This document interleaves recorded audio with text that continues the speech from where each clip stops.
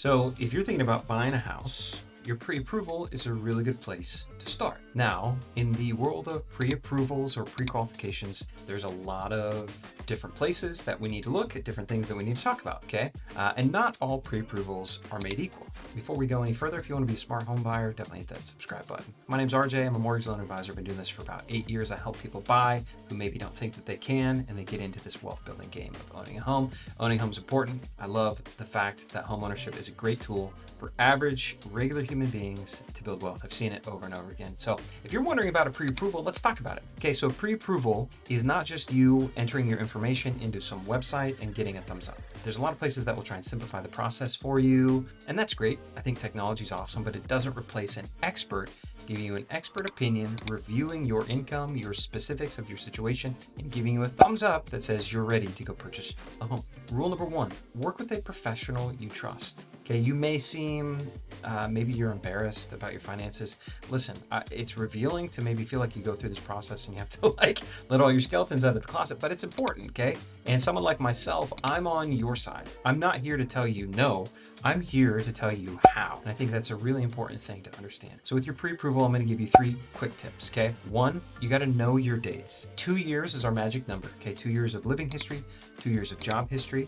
So know your dates because it's gonna matter, right? If you change jobs or if you went to school or if you moved around, know your dates so you have that dialed in and ready for your actual application. Number 2, have your income documentation. So that's like tax returns, W-2s, which is the piece of paper you get at the end of the year from your employer, 1099s, pay stubs, have everything in a very clean, crisp, digital copy, okay, that you can either upload securely, email, or send. Have that ready, have it organized. If you don't have it, know where you can get it. Know what a bank statement is. I get screenshots from your apps from your bank. That's not gonna work, for the love of God. Please stop doing that. Know what a bank statement is, okay? It's what you get at the end of the month. It's in your document center in your online bank account, okay?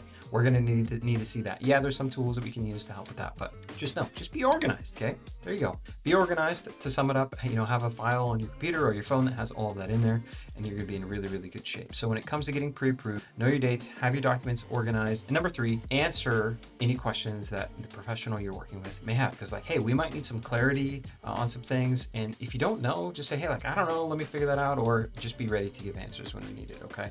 When you go through that pre-approval process, it's gonna be a 2-step process, typically, okay? It's gonna be the actual credit application. That's gonna be you know, it's a full credit report. You're gonna provide all your details and your documentation. You're gonna answer some weird questions, because we answer all sorts of weird questions. And then you're gonna provide your documentation, okay? 2-part process. For an actual pre-approval, that's a review of your credit application and a review of your documentation. That's when you know, those 2 things, that's when you know you've got a full pre-approval.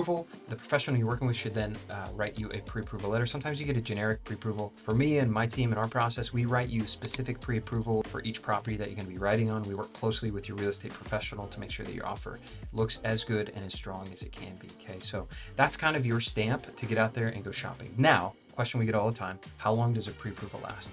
Really good question. Typically, it's 90 days, which is about how long your credit report is good for. The general rule would be, hey, look, as long as nothing materially changes with your income or your savings, your pre-approval is pretty valid. You know, in a changing rate environment, as rates move higher or lower, your pre-approval number may be pretty sensitive in that sense. If there's a big swing in rates higher, you might not qualify for as much. And the other way happens as well, right? If rates plummet, you might all of a sudden be able to qualify for more as well. But the most important thing is you've got a professional you can trust and that you can communicate with clearly and regularly. And if you need somebody on your side, message me. I'll be happy to help you out.